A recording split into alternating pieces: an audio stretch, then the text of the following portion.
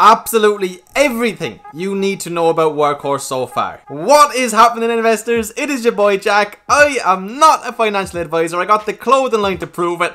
And today, we have a special video for you guys. I speak about Workhorse on the channel a lot. Today, I want to do a complete and utter recap on everything that you need to know about Workhorse so far. The prep time that this video took is more than any video I've ever put up. I want to make a video that you can go back and reference when you are doing your due diligence on Workhorse. I have tried to put absolutely all of the necessary information into this one video that you need to know about Workhorse. If you're a newer investor and you watch my Workhorse videos, you just know the most up-to-date information. This video is going to give you a whole lot of in-detail information. So I don't want to waste any of your guys' time and we have a lot to get to. So before we get into it, can I please ask you to hit that juicy like button? It means the world to me and a lot of work has gone into this video. If you're new around here, please hit that juicy red subscribe button, people. It's completely free. Join the family. We speak about Workhorse every single week. And please drop me a comment down below. Let me know if you enjoyed the video or if there's anything else you want to add to today's video that you think people will find interesting. Anyway guys, with that being said, let's get into the history of Workhorse so far. So starting at the very beginning, Workhorse was actually founded all the way back in 1998 by Stephen Burns. The company was founded by investors who took over the production of General Motors P30 and P32 series. By 2005, they were taken over by Navistar International, which had been selling them diesel engines. Navistar then shuttered the plant in 2012 to cut costs after having suffered losses. In March 2015, this is when things started to get real for Workhorse,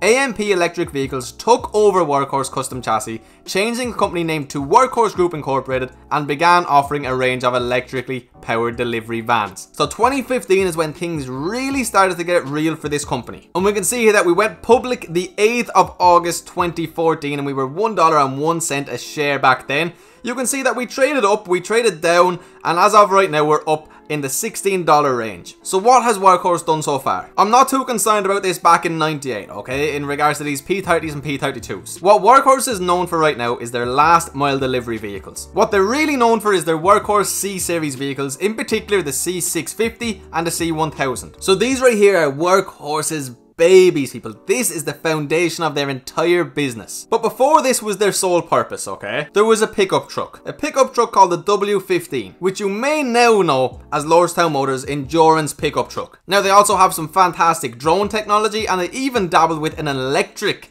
helicopter at one stage, but we'll get into that a little bit later. Where it's going to start now is the electric pickup truck. So Steve Burns, founder and former CEO of Workhorse. He left Workhorse to form a brand new company named Lordstown Motors. The reason he left Workhorse was because of this right here, their endurance pickup truck, an all-American, all-EV pickup truck. Once Steve Burns left, Dwayne Hughes became the CEO and still is as of right now. So now, Workhorse did not have to worry about this pickup truck. And that brings us to this moment in time. Workhorse is known for these vehicles right here, their C-Series vehicles, last mile electric delivery. So since Steve left Workhorse in order to create this new company that could just put all of their effort, time and resources into the endurance truck, that means that Workhorse could now put all of their time, effort and resources into last mile delivery vehicles. Now drone technology is another focus, but again we'll get into that later. This is the bread and butter of Workhorse right here in front of you. And I honestly think that this is the most important decision that potentially will ever be made in regards to both of these companies. It means that all of their effort and resources can go into their particular niche. So obviously this here, the endurance pickup truck, started with Workhorse. And if you're a company and you put a lot of time, effort and resources into developing a product, you're not just going to give it away for free. So in return for their initial work on this project, Workhorse now has, a 10% non-dilutable stake in Lordstown Motors. They will also receive a 1% royalty on each of the first 200,000, yes, 200,000 endurance trucks that are sold by Lordstown Motors. And we do expect this pickup truck to be on the market by next year. We expect this to be the first all-electric, all-American made pickup truck on the roads by next year. Now keep in mind that I said first because that is very important. So we know Workhorse has a 10% non-dilutable stake in Lordstown Motors right now, and they are going public through a reverse merger with the SPAC company Diamond Peak Holdings. Pro forma implied equity value of this combined company is approximately $1.6 billion. This is a company who also already has over $1.4 billion worth of pre-orders. Now that $1.6 $1.6 billion pro forma equity value is at $10 per share of PIPE. Currently, Lordstown is trading at $17.64 a share. I think that there is a very realistic possibility that we go up to $25 to $30 a share by merger, which means that Workhorse could be getting a very, and I mean very nice cash infusion just from Lordstown Motors going public and raising all of this extra capital. So understand from the start, these two companies are extremely intertwined. Workhorse will, however, benefit from Lordstown Motors more than Lordstown Motors will benefit from Workhorse. In my opinion, this initial cash infusion that Workhorse is going to receive from Lordstown Motors going public is going to be so valuable in the short term. I mean, Workhorse currently has about $105 million of cash on hand, and I interviewed the CFO of this company, and in that interview and in the Q2 earnings, he said that that will be enough to get them through operation for this year and next year into 2022. So any sort of a cash infusion from Diamond Peak that could be worth hundreds of millions of dollars will put Workhorse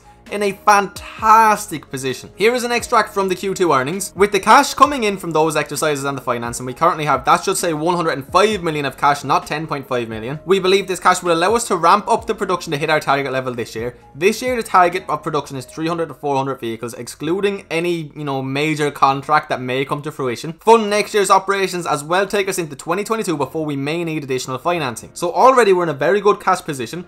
Lordstown going public will put us into a much better cash position, which means faster growth for us investors. Now, where things start to get really exciting and why Workhorse really is on the map, the USPS contract. This is without a doubt Workhorse's biggest short-term growth catalyst and is what has got a lot of people involved in this company as of late. So if you are living under a rock, you may not be aware of this, okay? But everybody else in the world knows. The US Postal Service is to award a $6.3 billion contract for a new mail truck this year. There are 3 finalists left. One, obviously, being Workhorse. Complete and utter EV and complete and utterly American owned. The second one is a company called Oshkosh, okay, who is partnered with Ford. This, in my opinion, is, the other major competitor left. They are creating a hybrid solution and Oshkosh is not American owned. So it's hybrid and not 100% American owned. Then we have Carson and Morgan Olson. This is a Turkish company. They are also offering a hybrid option. I am not worried about these guys whatsoever, in all honesty. One thing I'm not going to get into in today's video is politics, but if you've watched some of my previous videos, you know that I think there are quite a few political motives in regards to, this USPS contract being outsourced to an American provider. I don't think Carson really stands much of a chance. So there are 3 companies left, and in my opinion, Workhorse is the front runner. Again, I'm not going to get too much into why exactly. That is a video for another day, and I actually have loads of videos on that if you want to check them out. But this is the biggest news out there right now. So again, Workhorse is the only all-American owned pure EV play left in the running for this USPS contract. I believe there are 2 main concerns that people have in regards to Workhorse and this contract. One is the lack of production history. I mean, they have not taken on a project this big ever. And the other is their cash position. Now, in regards to production capacity, okay,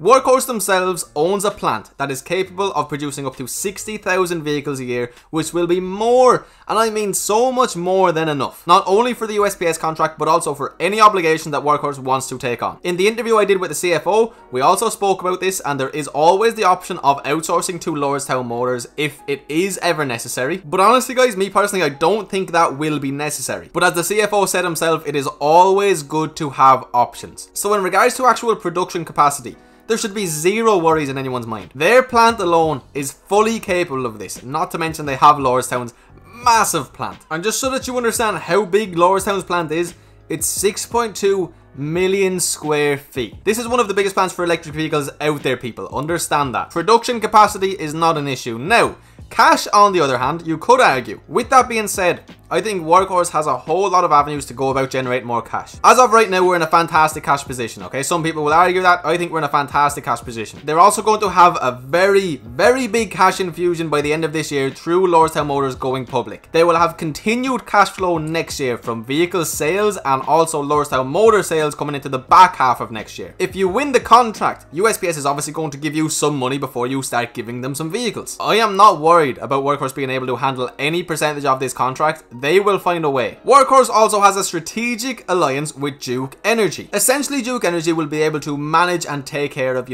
all of the charging infrastructure and utilities that come alongside electric vehicles. So essentially, Duke Energy will work with existing and future Workhorse customers, including the development of the EV infrastructure requirements for its current and future blue chip customers, including both commercial and government fleets. And I mean, Duke Energy, massive massive business, massive name, extremely well-known company. They have that strategic alliance, so you do not have to worry about infrastructure. It is all going to be taken care of. You cannot overlook just how important this alliance is going forwards, people. And again, this is something I spoke about with the CFO in my interview, and he just filled me with even more confidence. Duke Energy also has a whole lot of connections in the world of, fleets and electric vehicles in general. They could potentially, bring new clients, new customers, new fleet managers to Workhorse Group. Workhorse is HVIP eligible. So this is an incentive from the Californian Air Resources Board, and it essentially means that Workhorse's vehicles are eligible for monetary vouchers up to the amount of $50,000. And what's even more interesting is that currently the HVIP program is withholding additional voucher requests until the fall of 2020. Workhorse will remain on the eligible vehicle list until additional funding has been designated for the program. So essentially, if a company wants to buy a last mile delivery vehicle in California, there is a massive, and I mean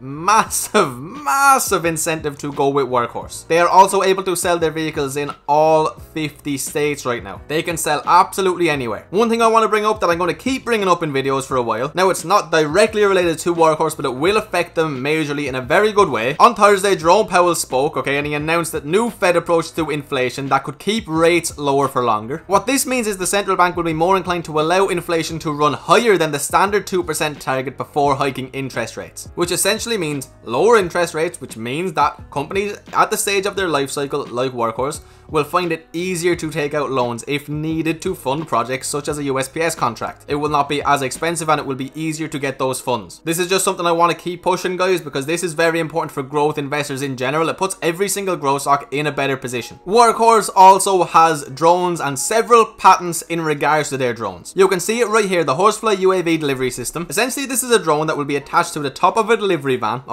that will be completely autonomous and will deliver packages for you. This offers some extremely, and I mean extremely cheap delivery costs. Reduces the per package last mile cost by 95% to about 4 cents per mile. I believe it can actually be as low as 2 to 3 cents per mile versus $1 per mile for a gas vehicle. And keep in mind, guys, this is all why a delivery man could be delivering a different package. Again, something I did actually ask about in my interview with the CFO. You could drive left, deliver a package, this drone could then fly off to the right and deliver another package. Now, these will not be working properly for at least 12 to 18 months or so. They have gotten a little bit of bad press lately in regards to these Horsefly drones.